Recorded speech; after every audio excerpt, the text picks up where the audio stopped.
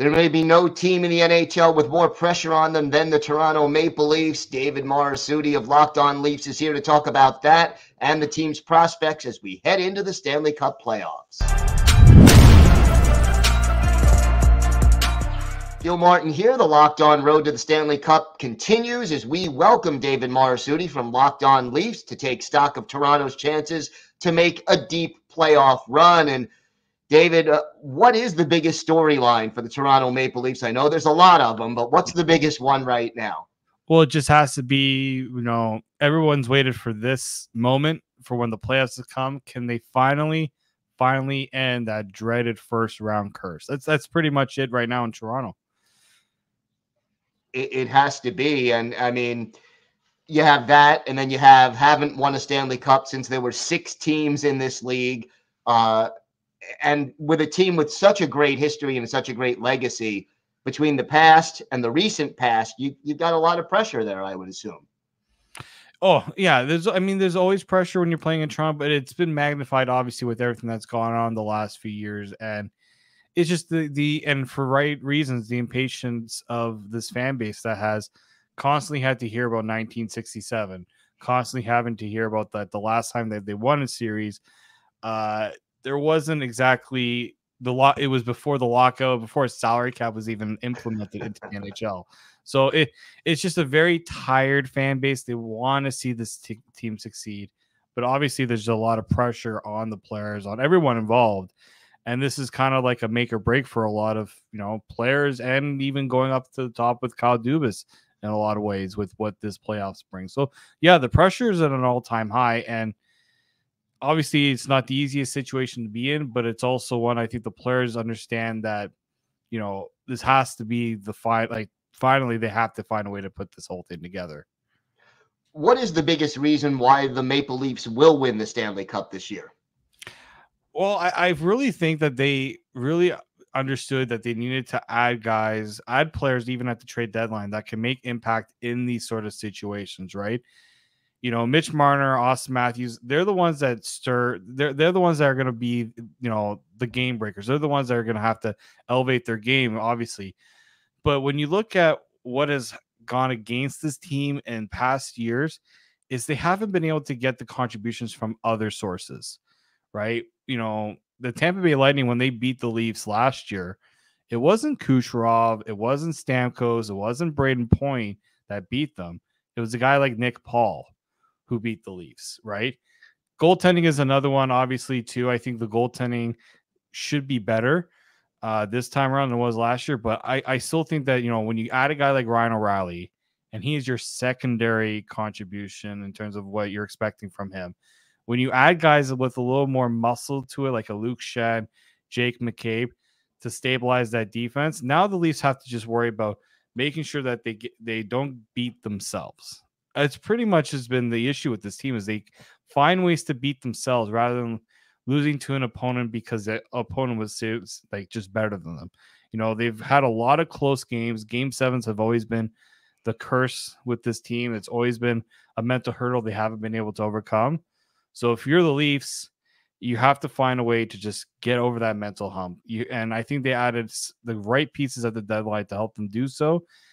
It's just all got to come together. And what would be the biggest reason why the Leafs won't win the Cup?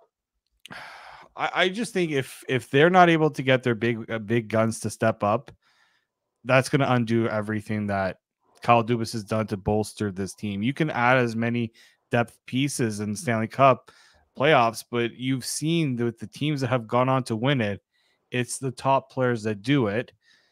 But I still think the biggest X factor is going to be in goal. Can Ilya Samsonov do what no other Leaf goaltender has been able to do since Ed Belfour, and that's win a playoff series? Who do you think is the key player to watch on this team? And it's a team full of stars and great players. I think it's Mitch Marner. A lot of people might think it's Austin Matthews, but I think Mitch Marner, when he is at the top of his game, the Leafs are just a totally different team. Like he is probably, in a lot of ways, a lot of people don't understand that when the Leafs are at their most dominant, it's because Mitch Marner's at his most dominant. And that's something that I think a lot it hasn't been the fact in the last few playoffs rounds. Marner's had spurts, but he hasn't had that superstar level production. And if they get superstar level production from Mitch Marner, they should be able to go on a deep run. What would a successful playoff run look like for the Leafs, and what's at stake if they don't get it done this year? Yeah, everyone's going to say, at least get out of the first round. This is a team that's not looking to go past just the first round. They got to get, Stanley Cup finals, really, conference finals. The problem is they got such a tough task ahead of them. They got the Lightning, potentially the Bruins, and then whoever comes out of the Metropolitan side of things. But this team has been talking about Stanley Cup, and that's been the tough part because they haven't even been able to get past the first round. The expectations have always been up here, and they've had a hard time, I think, really achieving it because they've had to aim so high every time they come to the playoffs. But that's the reality of the situation. When they go out and they make all these big signs, when they get all these big name players, they should be going on deep runs. And I feel like if they get past the first round, the next few rounds, I feel the pressure will be, there'll still be pressure, but it won't be so much, and they should be able to go on a run. I would think there'd be more pressure if it is a Maple Leafs Bruins second round. There'd be almost more pressure on Boston. I think so, because the Bruins are a bit of an older team, and look, when you're a team that goes on, wins the President's Trophy, you go and have set records in the regular season, there's a target on your back, right? And for the Leafs' sake, you have to hope that the Bruins get a bit of a challenge in the first round, so that so that you're not going into a team that hasn't been battle tested and they're just waiting to play their best. It's going to be very interesting. The Leafs have had their struggles against Boston this season, so it's not going to be an easy task for sure. But the Leafs also feel comfortable that they can go up against any team in the league. And if the Leafs don't pull it off this year, what's at stake for the franchise?